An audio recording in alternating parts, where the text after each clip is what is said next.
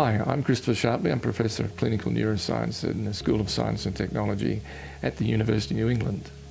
Particular interests are in anxiety and depression, and I'm really interested in why depression treatments don't work very well.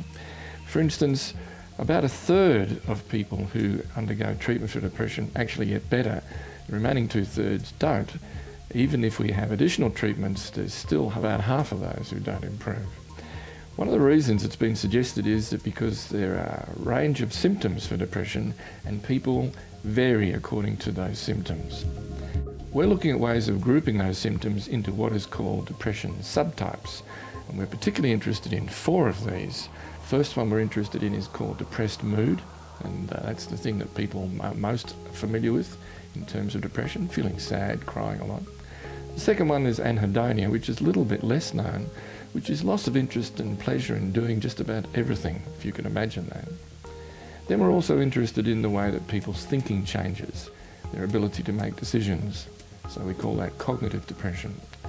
And the fourth area we're looking at is the somatic or physical symptoms that a person has when they're depressed, such as they lose their appetite, or they don't sleep very well, or they find themselves to be fidgety or very, very lethargic. The real challenge for modern day psychiatry and neuroscience is to find ways of diagnosing people according to these sorts of subtypes so that more precise treatment models can be developed. In the United States, the Institute for Mental Health has suggested that this is the frontier that needs to be addressed if we're going to improve those treatment statistics.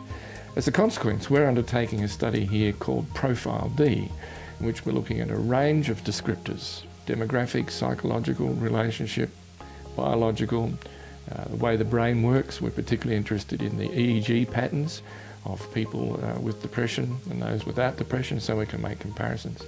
What we're doing is putting all this together to see if we can make a matrix of the different forms of depression, the different subtypes of depression, and the ways that we can describe these so that we can focus on the specific aspect of treatment that's going to be most salient to these people.